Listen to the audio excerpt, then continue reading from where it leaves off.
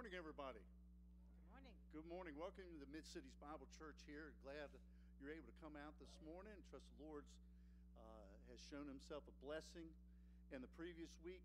He's always there for us. He's always there beside us, and he's always there to lead us. And so we have a blessed Savior and Shepherd, and so we have this chance this morning to worship together. We have just a few announcements here, and so we always like to go through.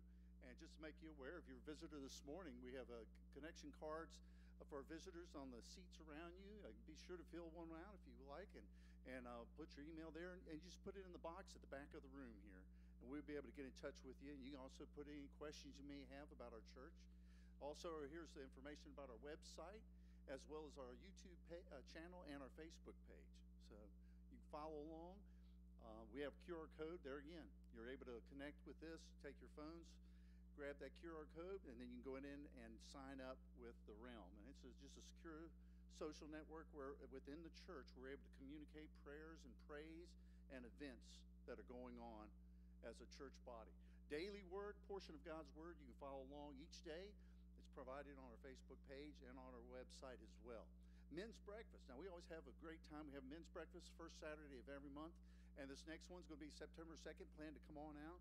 We're going to have a good time. We always do. It's a good time of fellowship, encouragement, and always look forward to those.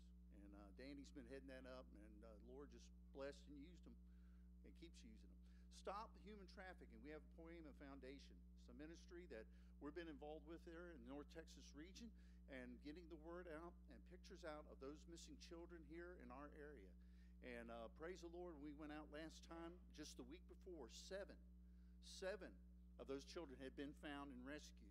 Let's continue to pray for this. The human trafficking is going on here in North Texas. We place those flyers, distribute them. A lot of churches in North Texas are doing this, and we go out the second Saturday of every month. So this next one you'll see there on the 9th, and we get here at 10 o'clock. We go out. We're usually done by 12:30 or 1. But we go out on different routes to different businesses and establishments, and they put those pictures, those flyers up. So if they see one of these children, their pictures are on there, they call this anonymous tip line. Continue to pray. If you can't go out with the flyer distribution, pray for the Lord to use this ministry in rescuing those children. And pray for their salvation. They need to come to Christ. That's really important. Amen? Amen. Okay, let's prepare our hearts for worship right now. God is love, for God so loved the world, the whole world, not just my world.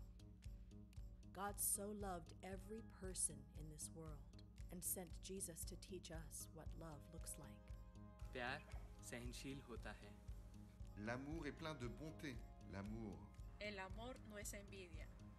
Liefde pronkt niet. Любовь не гордится. 사랑에는 실패가 없다.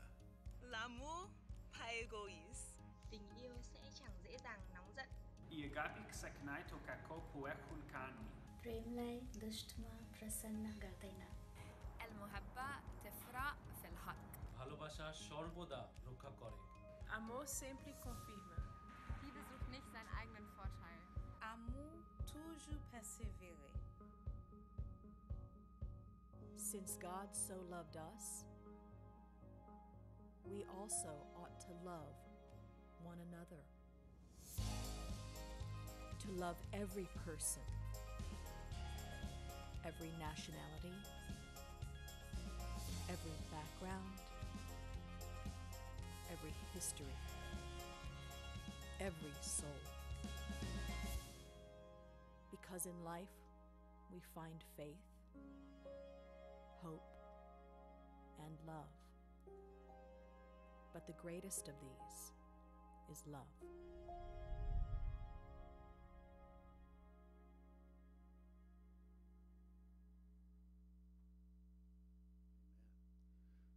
Won't you stand together here with us? Let's pray. Our Father in heaven, thank you for your great love. Thank you how you demonstrated that love by sending your Son, Jesus Christ.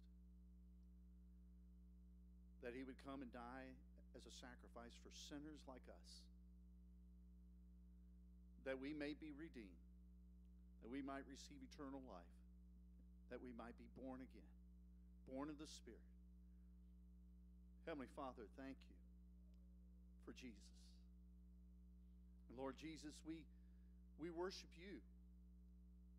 We worship you as your people. We unite and gather here to lift your name high, to sing praises to you, to seek you out and to hear you from your word.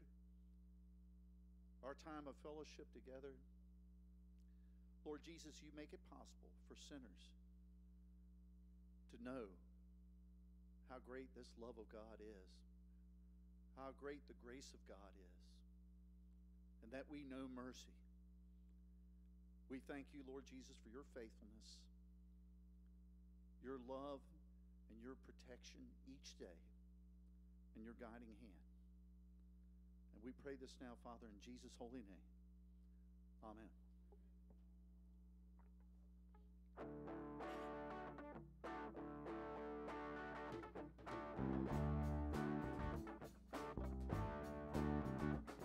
Let the glory of the Lord rise among us. Let the glory of the Lord rise among us. Let the praises of the King rise among us. Let it rise. Oh, let it rise.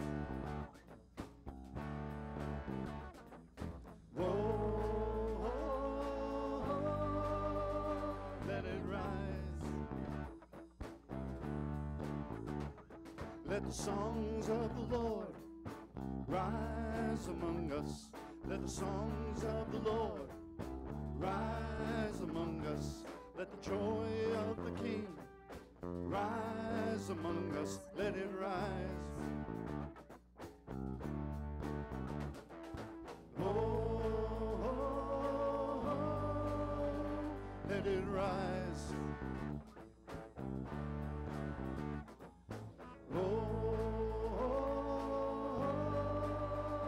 Let it rise. Let the glory of the Lord rise among us. Let the glory of the Lord rise among us. Let the praises of the King rise among us. Let it rise.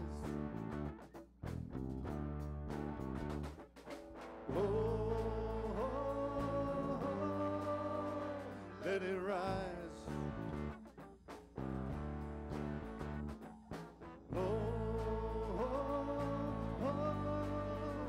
Let it rise. Let the songs of the Lord rise among us.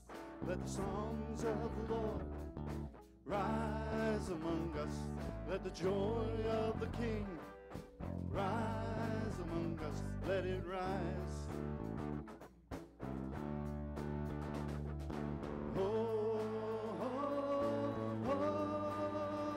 Let it rise.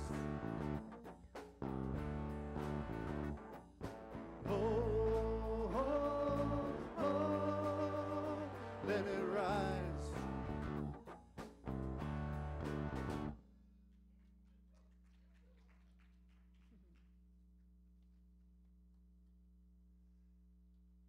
Therefore, let us be grateful for receiving a kingdom that cannot be shaken, and thus let us offer to God acceptable worship with reverence and awe.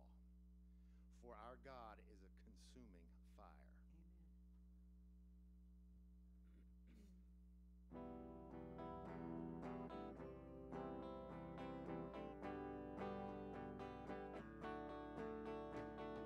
Water you turned into wine, open the eyes of the blind. There's no one like you, none like you. Into the darkness you shine, out of the ashes we rise. There's no one like you, none like you. Our God is greater, our God is stronger. God, you are higher than any other. Our God is healer, awesome in power. Our God, our God.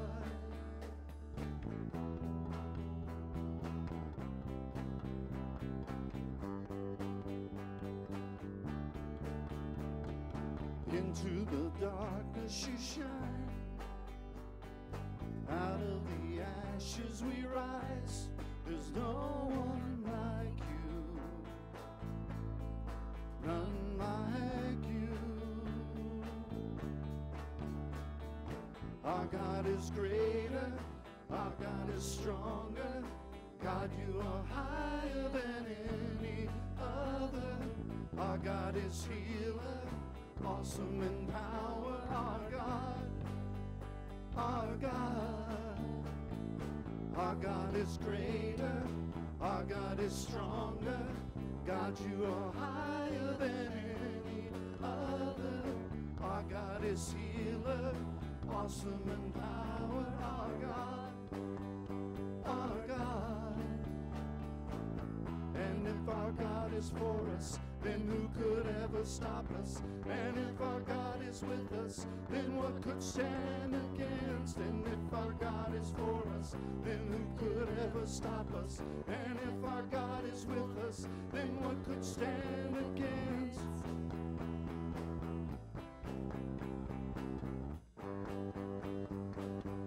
What could stand against?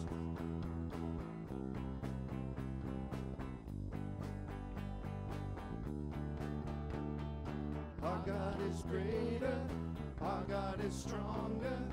God, you are higher than any other. Our God is healer, awesome in power. Our God, our God.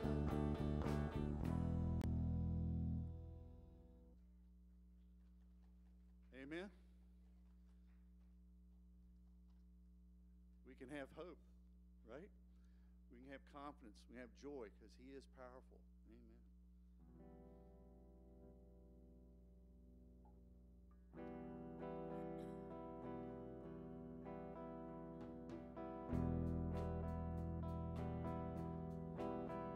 Shalom, shalom.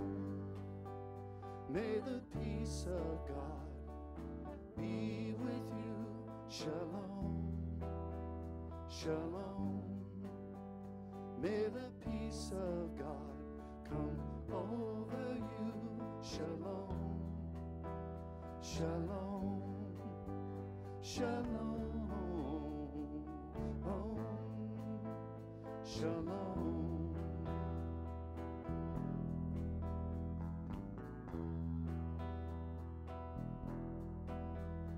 Shabbat, Shabbat. May the rest of God be with you. Shabbat, Shabbat. May the rest of God come over you. Shabbat, Shabbat, Shabbat, Shabbat.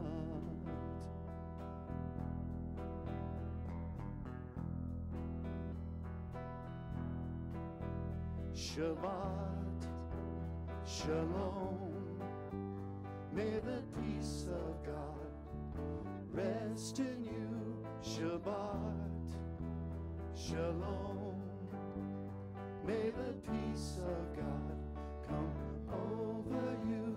Shabbat, Shalom, Shabbat, Shalom, Shabbat, Shalom, Shabbat, Shalom, Shalom.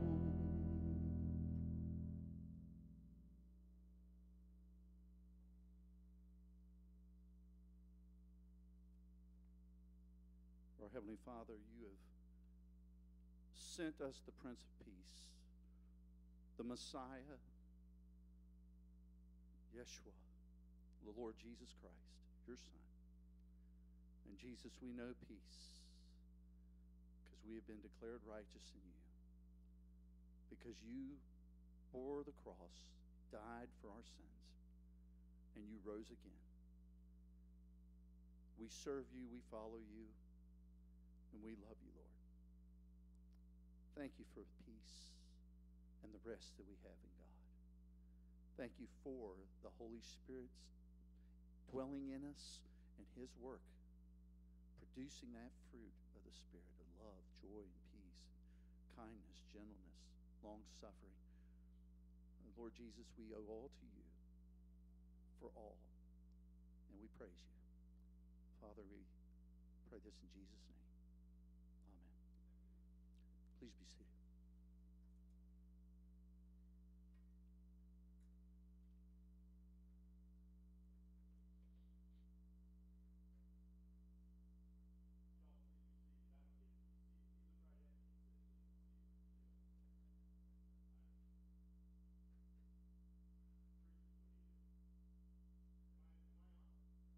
I know I'm loud. There we go. Well, for those of you that don't know me, my name is Brett Bacon. I had the tremendous honor and privilege of serving this church as an interim pastor for 6 months, and prior to that, I got to preach off and on here. So it is a tremendous joy for me to be able to come here and give the ministerial and pastoral charge to your new pastor, Pastor George. Now, when several months ago, when we ordained deacons in this church, I did a charge to our deacons as they assumed those duties. And I said that day, I said, deacons, I'm preaching to you, so y'all listen to me. Everybody else, you just get to listen for fun while I talk to them. So the same thing's going to happen today. George, I'm preaching to you today, okay? There'll be a little part for the congregation at the end. I don't want to leave y'all out, you know. But generally, I'm preaching to you. Everybody else, y'all get to listen in and have fun, I hope, and be encouraged and be challenged. I'm going to go off my script a little bit before I start. It's better for me to go off the script in the beginning. But I do want to talk about, for you, George, the role of the pastor is a role that is just chock full of contradictions and chock full of pressures. You're going to be asked to study God's word and yet walk among people. You're going to have to understand both good and evil so that you can preach rightly regarding both. It's a tremendous burden. You're going to have to pray for the congregation when you don't feel like it, when you're under attack, and when you're miserable, and when you feel good, and when you think things are going so good you don't need to pray. I told you, congregation, there's going to be a part for y'all too, and it's going to be prayer. So I'm just warming you up. You're going to walk in two lands, the kingdom above and the kingdom here. And you're going to have to discern both. It's not easy. So church, pray for your pastor, because it's an enormous task. As we get into the scriptures today, you're going to see a little bit of how enormous it is. And I told George in advance. George and I had lunch on Thursday or Friday? Friday. We had lunch on Friday. And I told George exactly what I was going to preach. We're going to do Titus 1. We're going to do 1 Timothy 3. And I know y'all love it. We're going to do Ezekiel 34. I have stoked in this church a love for the book of Ezekiel, I hope. So we're gonna dig into Ezekiel 34 as well. That's going to be the longer part. Well, let's get into the beginning of it. I called this the posture of a pastor, because a pastor is going to be inclined in multiple directions, just like we spoke of. So this is lovely. I love a good word study because I'm a seminary student working on a doctorate. So word studies are kind of my thing. The word pastor is tied, and I wanted to give you all this. I'm not going to read it all to you, but it's tied to the word shepherd. Now, when we think of shepherding, we think of helpless critters. We think of someone who must protect them and feed them and guide them. And so this idea of the noun function of pastor is tied to this idea of being a shepherd. And we're going to see that in the scriptures in Ezekiel 34 in just a minute. But I wanted to make the grammatical tie here because all of these functions, and you can see these here, this ministering, this herding, this guiding and protecting and feeding, all of that is in the role of the pastor and of the elders. Sorry, elders, you're not off the hook. I'm preaching to y'all today too, because we do believe in a plurality of eldership, because, you know, the Bible says so. So we're going to do that. So we're doing that too. So yeah, you guys thought y'all were off the hook. You're not. You're still on the hook. But I want us to have an idea of this word. It's more than just an office. It has within the nature of the word the tasks that go with it. And I think that's really important. So I said this a minute ago. The pastor's task is a little complicated. The pastor has to serve God and live an authentic Christian life. We're going to see this in 1 Timothy 3 and Titus 1. The pastor must also serve his family while he serves the people of God. And make no mistake, there will be demands of both at the same time, and your pastor is going to have to make a choice. Every pastor does. Every elder does. The pastor provides a worthwhile example of how to live the Christian life. So it is not enough to proclaim it. It has to be modeled. You should be able to look at your pastor and say, that's what a Christian looks like. Hebrews 13:7. The pastor serves the people under his care. The pastor is accountable for how well he cares for them. Ezekiel 34, Hebrews 13:17. The pastor must study and proclaim. Sorry about the verb problem there. The pastor must study and proclaim the scriptures. So you're going to have to study it, know it, and speak it. That's a lot of work. It's a lot of work to do it right. Y'all may not have noticed this. The Bible's complicated in English. Just wait till you see the Hebrew and the Greek. It's complicated. It is not an easy task of study to rightly divide God's word for God's people. George, that's on you. So you got to be a good student. The pastor is to be postured toward the study of God's word. We're going to look at 1 Timothy here in a second. Now, I want to say this. All the elders, all of you. Sorry, Bill, I'm still looking at you. Well, some of that's because you're in the center, but, you know. All the elders must be able to teach and preach God's word. Elders are to exhibit a character that is consistent in the scriptures. We're going to see it in just a minute. Elders who labor in preaching and teaching on a regular basis are deserving of special honor, 1 Timothy 5:17. You can look that up later. And remember that when your budget comes up. Let's look at Titus. Let's look at Titus 1. These are verses 5 through 9. So let's talk about Titus a minute. We love Titus. Titus is assisting Paul, and Paul has sent him at this time to the island of Crete to establish pastors and elders in the churches he visits. Pay attention to the grammar in this passage. It's really important.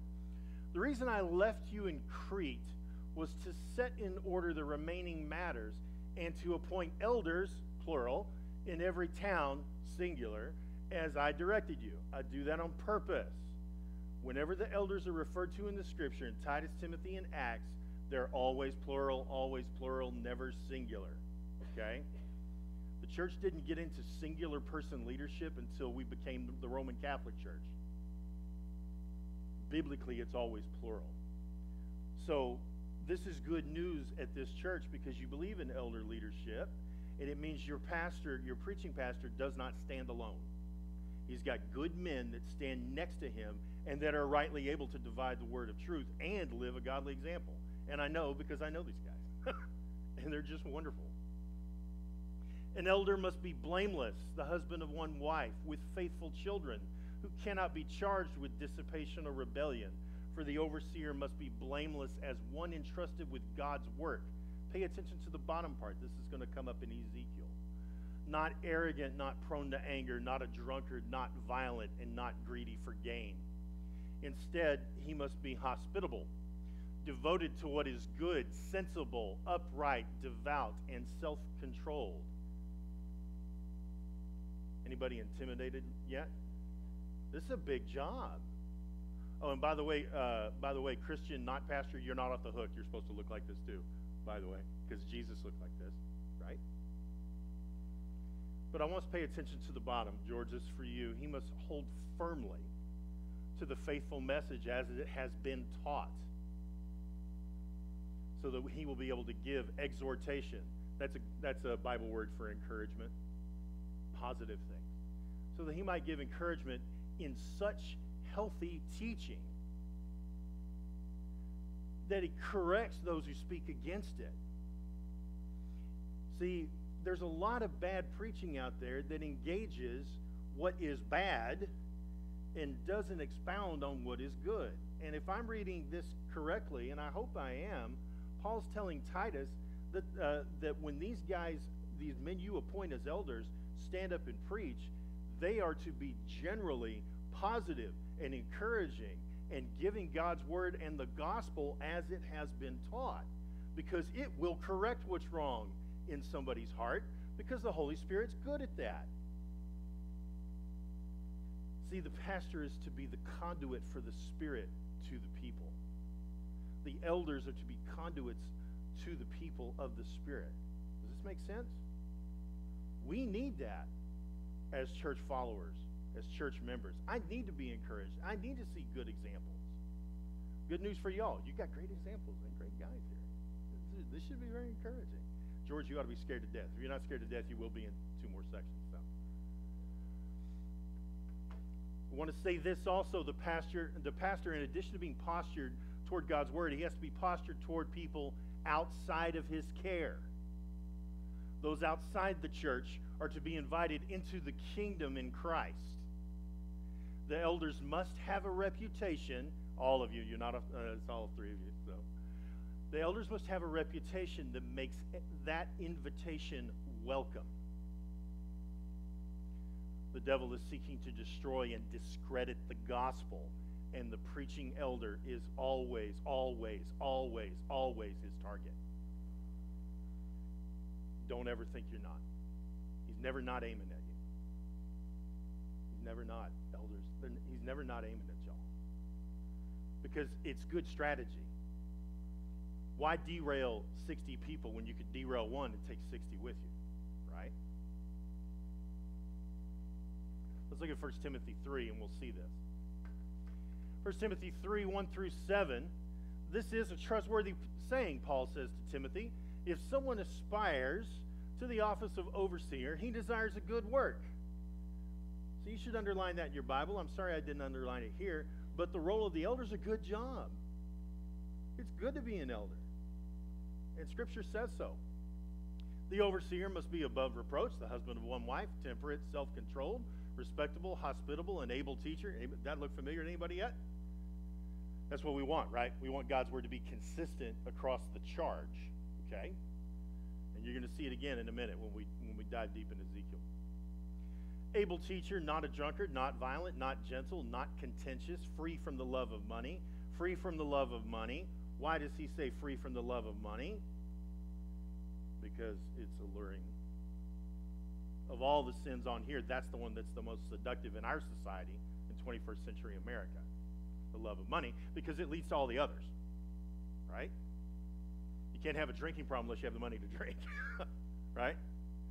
You don't get opinionated and cantankerous with people unless you feel you've been wronged, and that comes from entitlement, which comes from a love of money in a lot of ways. It's fascinating this is here. He must manage his own household well. Does he have to manage his household perfectly? No. He's got to manage it well. He's got to manage it well. He's got to keep his children under control. Children. Not adult children. This Greek word here is specifically the younger ones. Why does it say that? Because the older ones are accountable to God themselves. When the little ones are in the house, they should be reined in. God save us. You're off the hook. You know, young kids in the house. See, he's like, dodge that one. Good for you. For you aspiring pastors in the room, watch out. You got to have, part of the gig. And look at Paul's argument. Because someone does not know how to manage his own household, how is he going to care for the church of God? Because the church of God is way more complicated than the kids in your house. You know the kids in your house. You have seen the experiences that have shaped the kids in your house. The people of God, you will not know everything that is shaping the people in this church, George. You can't. They're going to have pressures and experiences and wounds that they're going to bring here. You're not going to know them all, okay? but you have to care for them anyway. And we'll see that in a second. He must not be a recent convert, or he may become arrogant and fall, here we go, into the punishment that the devil will exact.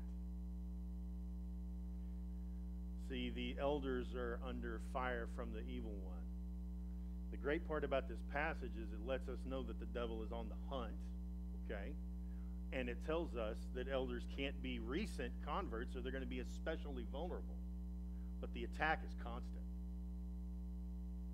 That's why the elders in this church have walked ministry mileage. They've walked some miles out. And I want to look at the last. And he must be well thought of by those outside the faith, so they may not fall into disgrace and get caught by the devil's trap. Because many have a good reputation in their church and a poor reputation outside of it. And when that happens, the gospel is unattractive. And the leader does not have the credibility to invite people into their church or their gathering or their small group. George, you got a big job. You got a bullseye on your back. You got an enemy who's a good shot. That's why you don't ride alone. You have the body and you have your brothers. It's a good thing. God set it up that way for a reason. Here we go. Let's talk about Ezekiel 34. I know Ezekiel is a book that a lot of folks don't read very often. You're missing out. It's one of the coolest prophetic books in the Old Testament. Church, say amen if I've taught you all that. If y'all love the book now. Good. Y'all making me happy. Making me happy. This section in Ezekiel is very unique. It is the most leadership-centric chapter, I think, in the entire Old Testament outside of a couple of chapters in Nehemiah. What's happening in Ezekiel 34 is that the leaders of the nation have been unfaithful to God, and they have been abusing the people in their charge. But when God speaks to them, to these corrupt leaders, to correct them, he uses the language of shepherd and sheep, which I think has great ramifications for the 21st century pastor in the New Testament. Because what we see in this indictment are God's expectations for the shepherd, and we see what he will not tolerate when it comes to mistakes by the shepherd. It's a very, very important chapter. But we see it, and again, and Paul does this too. I think it's one of the reasons Paul does it. You guys have read Paul's letters, and you'll see he has this list of good things you need to do, and he has this whole list of bad things that you're not supposed to do. But part of the bad things is that, okay, I need to do the opposite of that, right? Your kids are yelling in the car. You turn around and you tell the kid, stop yelling at your sister. But what you're really saying is be nice and talk kindly to your sister, right? Or something close to it. And it may just be, sometimes it may be hush up or whatever. But my point is we see in the indictment the expectation. So we're going to walk slowly through these verses real quick. We're going to spend some time in here. And this is a solemn charge. So this is Ezekiel speaking. He says, "Then the word of the Lord came to me, saying, Son of man, prophesy against the shepherds of Israel." So you already know there's two sides, right? Shepherds on one side and God on the other, and that's a problem because the shepherds are supposed to be on God's side. And God has just declared they are not on his side. So let's see what not being on God's side looks like. "Prophesy and say to those shepherds, thus says the Lord God, Woe, shepherds of Israel, who have been feeding themselves. Should not the shepherds feed the flock? You eat the fat, and you clothe yourselves with wool, and you slaughter the fat sheep without feeding the flock." What's this a picture of?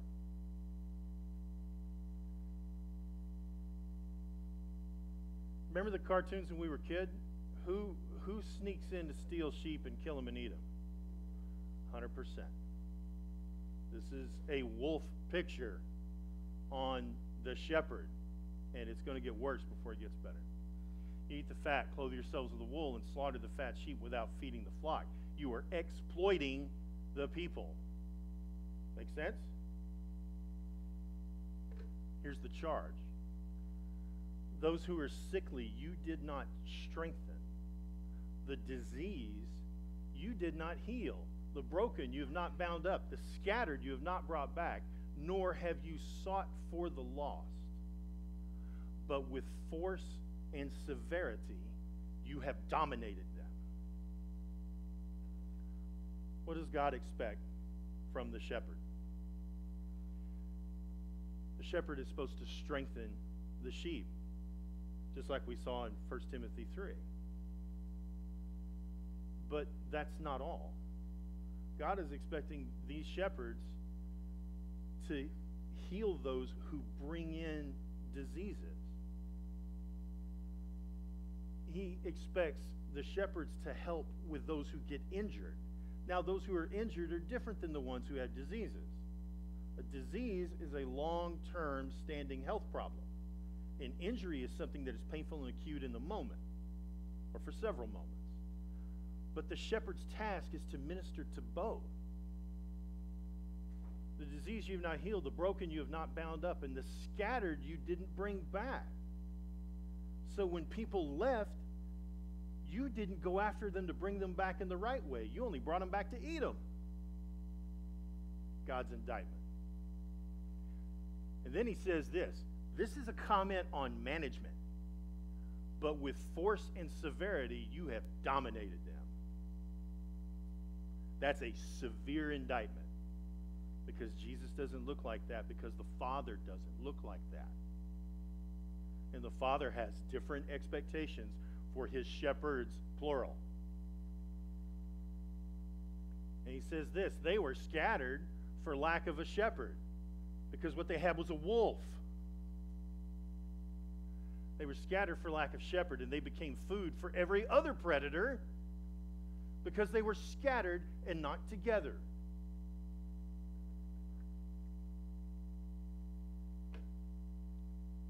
This is going to get rougher. God says, my flock. Whose flock? God's flock. Whose flock? Make no mistake, elders, shepherds. You are stewards and not owners. Because God says, it's my flock. They're my people. And there's a problem. My flock wandered through the mountains and on every high hill. My flock was scattered across the surface of the earth. And there was no one to search after them and go after them. Therefore, you shepherds, hear the word of the Lord. As I live, declares the Lord. This is not going to be good. Surely, because my flock has become a prey, my flock has become food for beasts of the field for lack of a shepherd, and my shepherds did not search for my flock, but rather my shepherds fed themselves and did not feed my flock. Therefore, you shepherds, hear the word of the Lord. The Lord says, behold, I am against the shepherd.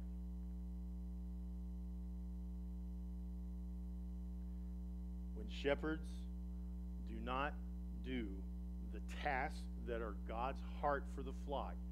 God postures himself against the shepherd. Be absolutely warned. Be absolutely warned. To harm the bride is to draw the ire of the bridegroom. And God is serious. Thus says the Lord God, behold, I am against the shepherds. And I will demand my sheep from them, and I will make them cease from feeding sheep. You're not only out of a job and out of a position, you likely end up out of your life. So the shepherds will not feed themselves anymore, but I will deliver my flock from their mouth, so that they will not be food for them. Here's the cool part. If you keep reading Ezekiel 34, God's going to tell Ezekiel, I'm going to set my shepherd over them, my servant David. See, Ezekiel 34 is not just an indictment against wicked shepherds. It's a promise of the Messiah. It's one of the reasons I love this chapter so much.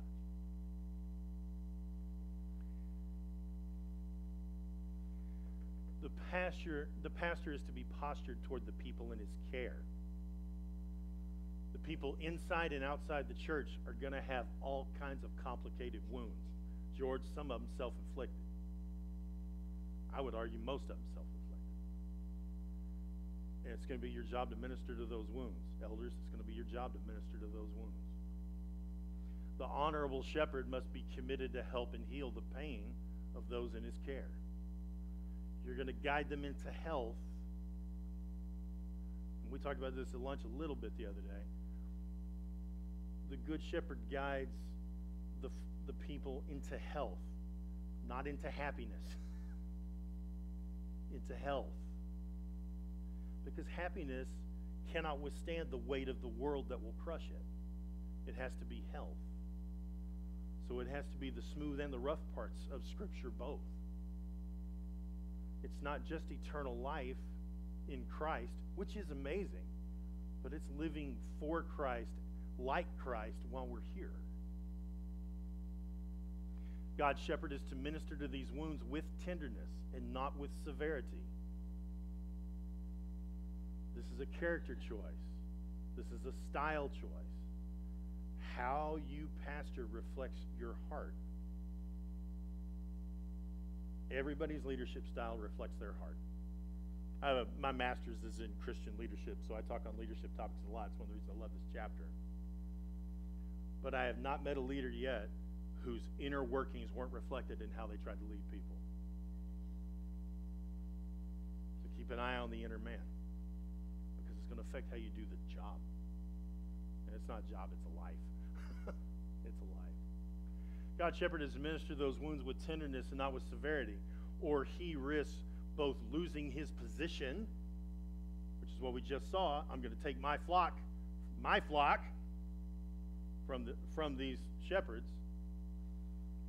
But you can lose your position and risk God's judgment. And I would encourage you to look at Revelation 2 for that. Revelation 2, I have learned to my chagrin. I've probably taught Revelation chapter 2 badly for the last 20 years.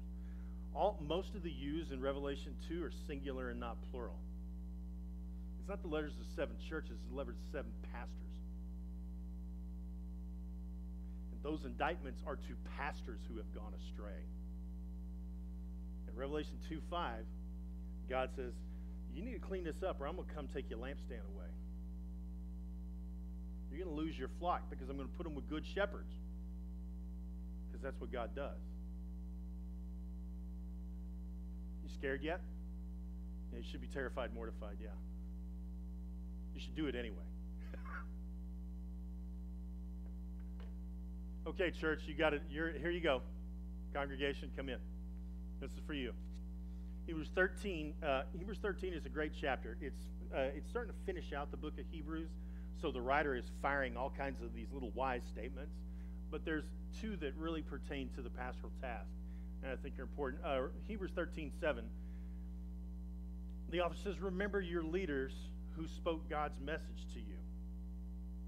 Reflect on the outcome of their lives and imitate their faith. Which means the pastor has to have a faith worth imitating. The elders have to have a faith worth imitating because the eyes of the church are on y'all. Congregation, obey your leaders and submit to them, for they keep watch over your souls. Look at this language here. For they keep watch over your souls and will give an account for their work. The Lord is going to hold them accountable for their work. Let them do this with joy and not with complaints, for this would be of no advantage for you. It does not help the pastor to have a church that beats him down. It does you, the church, no good. Let them do this with joy and not with complaints, for this would be no advantage for you. Now, in case you're wondering what remember your leaders means, he's going to expound on it here. Pray for us. Who's the us? The writer and whomever else are leaders. For we are sure that we have a clear conscience and a desire to conduct ourselves rightly in every respect. That should be the goal of the elders. Conduct ourselves rightly in every respect with a clear conscience. So, congregation, you got a job to do. You got to pray for your pastor. Because he's got a big, big, big task. And it's not just writing sermons every week. I had an easy job. I was the interim pastor. The elders led this church. I showed up once a week, preached a sermon, and we interacted, and we did other things too. But that's easier than what a permanent pastor has to do. He has to do all this other stuff too that we just talked about. It's a tremendous task. You still up for it? You game? That's what I'm talking about. All right. So George, why don't you and your wife come up?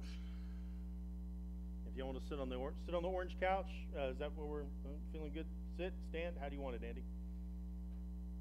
Andy's always in charge. All right. Yeah, why don't you sit?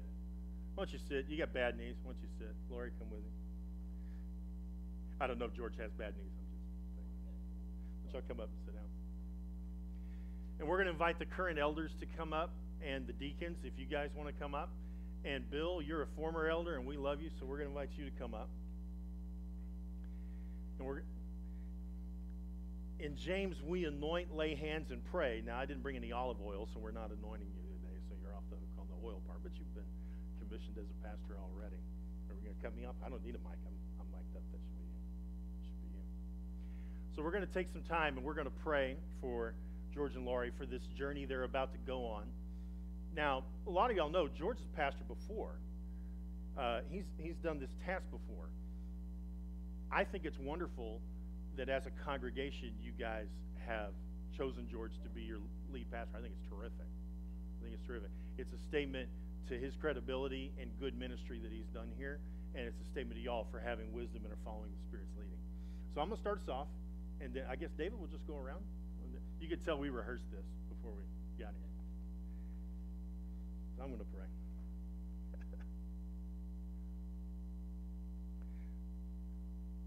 Lord, we love you. What a neat day. What a neat day. It is a testament, Father, to you as the faithful shepherd that you have now appointed a new shepherd over this flock. It is because you are good and you are kind that you have chosen George, who is good and kind.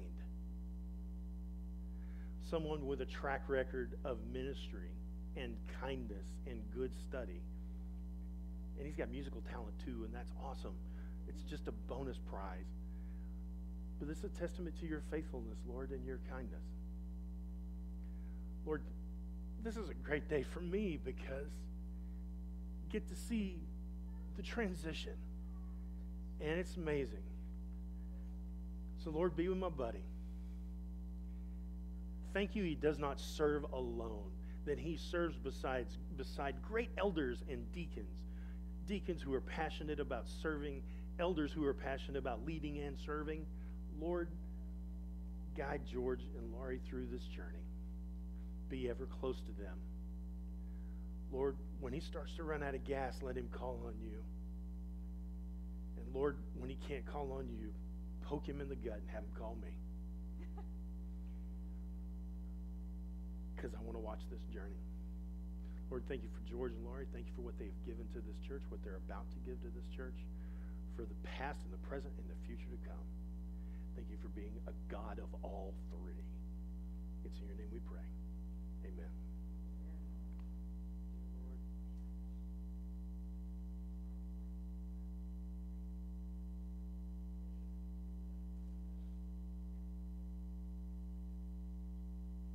Let's continue to pray.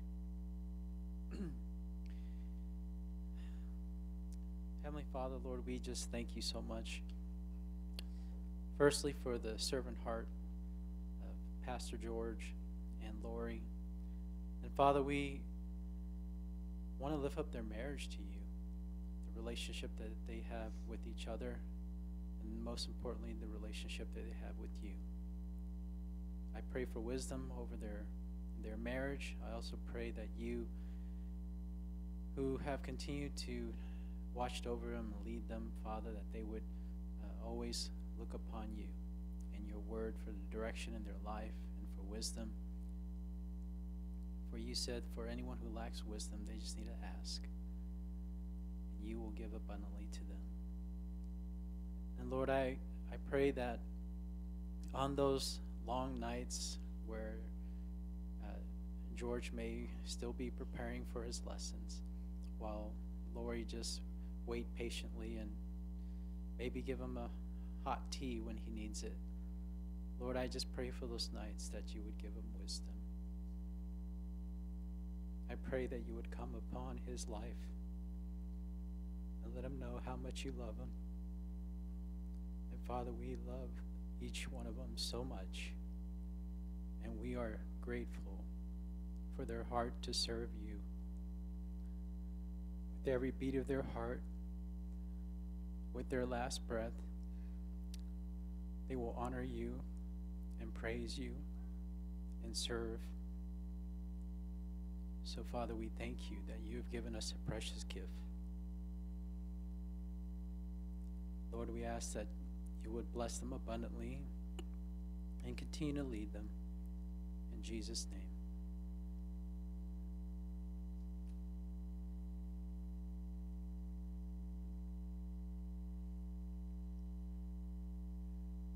Father, I too thank you. Thank you for the truths that Brett has shared, the challenges that he shared. And Father, I'm thankful that George is willing to take on those challenges. Father, as I've looked at his life, I can say that although he's just now being recognized and being authorized in the role of pastor, it's what he's been doing all along. God, I thank you for him and Lori, for the team that they are, while they support and encourage one another. Father, we pray for wisdom as they resist any wiles of the devil, and that they would be quick to cling to your word, quick to call for counsel when required. And Father, I thank you that you provided in all these ways.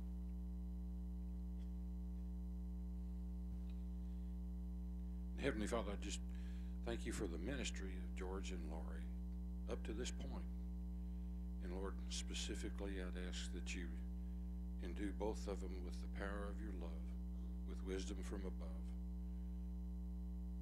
and from the blessings of knowing that they have those around them who are willing to help, that they'll trust the leadership of the elders and abide solely in your word as they walk with you and lead this church with you. Thank you, Lord. Heavenly Father, thank you for bringing George and Lori to us, and it's been a blessing to us. It's been a gift, and just to serve alongside George and now serve with him. And I just pray that you may wrap your arms of protection around them, keep the enemy from them, and on the times that they feel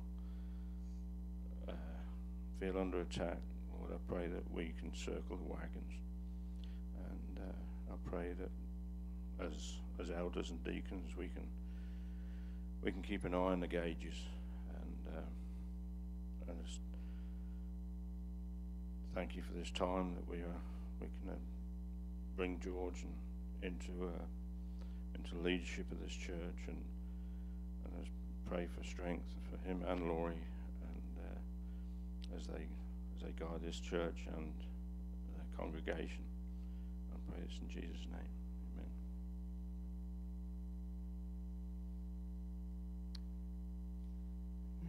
God told us when he gave me my strongest gospel presentation, there's one thing that will get you through the good times, the bad times, and everything in between. And that is that God loves you. To always remember, never forget. As a church, we are God's team. You have been, God has chosen to make you captain of our team here for this season. We thank him. And you and Lori are a beautiful team, just as God has ordained many times for Danny and I to say we are the Reese team, and we stand in support of you. We jump on the field and play with you and pray that God's truth, God's gospel, will reach forth brightly from this church with the leadership and the support and the joy of the Lord that he is putting into all of us. We thank him and we praise him. We thank him and ask him to be with you in a mighty way.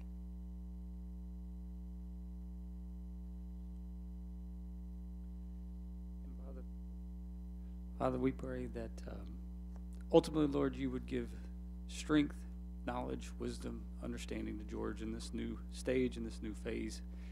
And Father, we know that you have a plan and a purpose. You bring the pieces and you put them together according to your perfect plan and your will. And George is here for this time.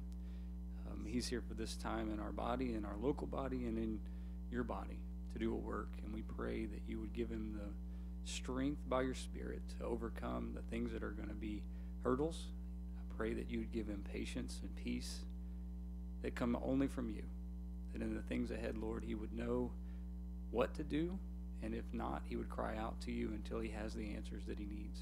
And we pray for resolution of faith to stand firm, to proclaim boldly the word of God and his truth, that he would continue to shine as a light into this community, into this area, Lord, that we would not be ashamed of your gospel, but would stand firm and continue to proclaim the truth to a lost and broken world.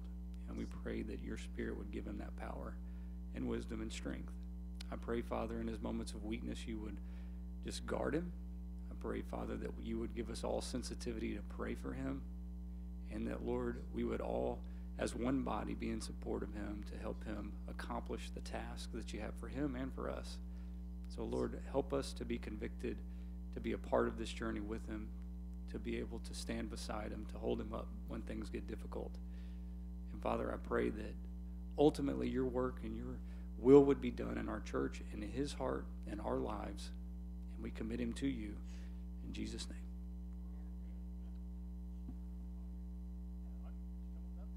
Anybody want? Yeah, if any of the other ladies want to go up, should probably mute me now.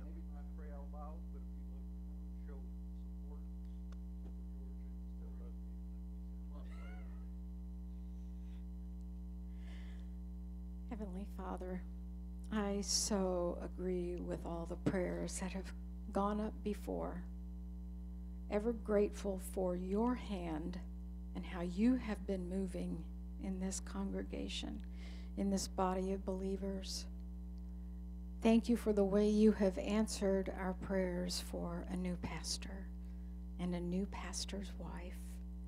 Lord, we know, we recognize that they are indeed a team, but I lift up Lori specifically to you, echoing the other prayers for her, praying for a special measure of strength and grace, Lord, that as she faces some challenges that may come her way in her role, I pray that you will strengthen her and that we as a body of believers will surround her with encouragement, with exhortation, that we will not force her to live according to our own expectations, but that we lift her up to you with all confidence, with faith in your plan for her.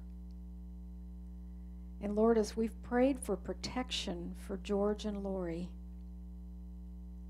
I see us all together strapping on new armor. We are not just a team, Lord, we are an army. And I pray that we would gather around in our hearts, if not physically, every single day, that we arm ourselves according to what Ephesians 6 tells us. I think of Nehemiah and the wall that had to be rebuilt, and that leaders stood in various places, and entire families rebuilt the holes, rebuilt the structure. Help our church to be just like that and to also build up one another, to build up George and Lori. That it's all done for the glory of your name, that we can be that shining beacon in this community, that you will empower us to go out and be your light and your salt among those around us, that the kingdom would be proclaimed, the gospel preached. Thank you so much for George and Lori and their willingness to step up. Thank you for surrounding them. And thank you that you've given us the privilege of coming alongside of them. For it's in Jesus' name that we praise you and thank you. Amen.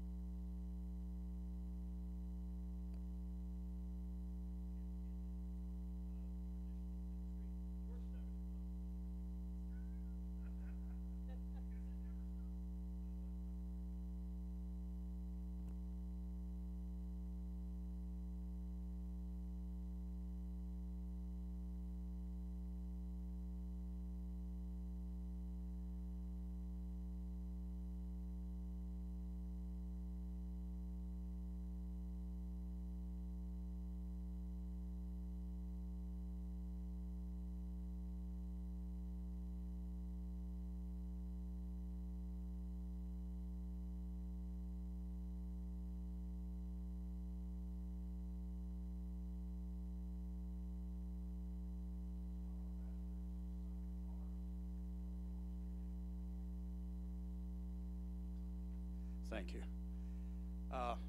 We have 3 ways of giving here at Mid-Cities, as you can see on the screen. Give it via the realm.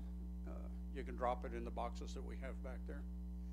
And do it the old-fashioned way, the 3224 Cheeksburger Road. And if you do the last one, we may get it in 2 weeks or so. I don't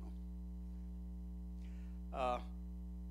Just a quick reminder, I don't want to go on and on and on about it. We all know what tithing is. This is God's house. And God's house is no different than our own personal homes. You know, we all have electric bills, we all have water bills, and it goes on and on and on and on, and we do need support. Let's go to the Father in prayer. Heavenly Father, we thank you so much for the opportunity even having this building, that we can come in and worship you. Heavenly Father, I ask that you ingrain, that you burn in our hearts, that we don't just sit back and say, yeah, we know the church needs funds in order to continue, but that we really truly think about it, that everything we do have is provided by you. It's nothing that we do on our own. And Heavenly Father, it should be a joy for us to give back to you, give back to your house what you provided for us. Help us to sincerely and honestly not begrudging anything that we do for your house. Because Lord, we know that you know our hearts, you know our attitudes, you know what we're feeling. Heavenly Father, we love you. We thank you again. We thank you for the opportunity that we even live in a country where we can come in and worship you. We ask these things of you in your precious name. Amen.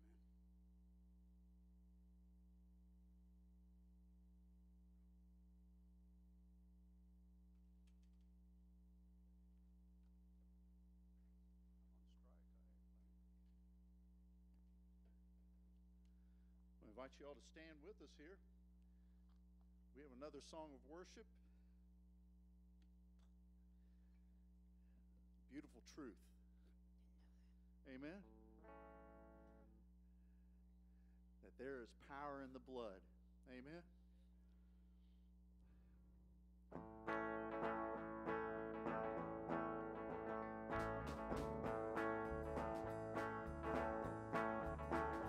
There is power, wonder-working power in the blood of the Lamb. There is power, wonder-working power in the precious blood of the Lamb. Would you be free from the burden of sin? There's power in the blood, power in the blood. Would you or evil a victory win? There's wonderful power in the blood. There is power, wonder working power in the blood of the Lamb. There is power, wonder working power in the precious blood of the Lamb. Would you be whiter, much whiter than snow? There's power in the blood, power in the blood. Sin saints are lost in its life-giving flow. There's wonderful power in the blood.